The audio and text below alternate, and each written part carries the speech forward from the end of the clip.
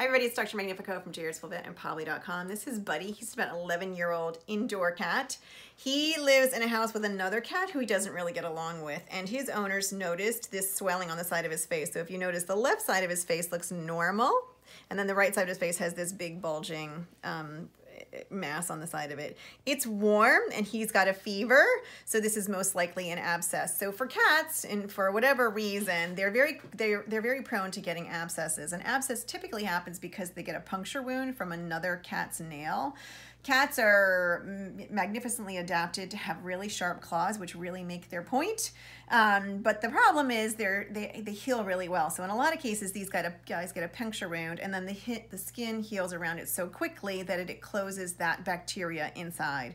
After a couple of days, you'll typically see this swelling. They typically have a fever. It's typically uncomfortable, and if you don't get them an antibiotic quick enough, it will continue to develop, and then at some point it will abscess and it will drain, and you will have an open infection on the side of the face.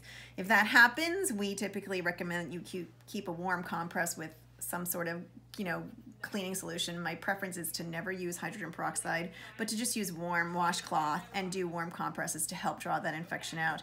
The other thing that's really helpful is an antibiotic. So this guy is going to get an antibiotic injection, a non-steroidal injection, and some sub-Q fluids to help bring his fever down and to help resolve this infection. If the infection is not gone, meaning if this abscess continues and stays with them, then sometimes we put a drain in. So we'll actually put an opening around the infection and put a drain in so that it can drain faster.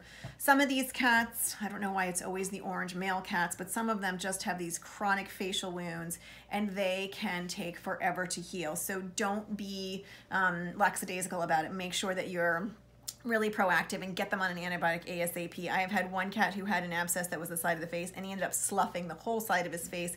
We had to do reconstructive surgery because that skin was so dead from being so chronically infected.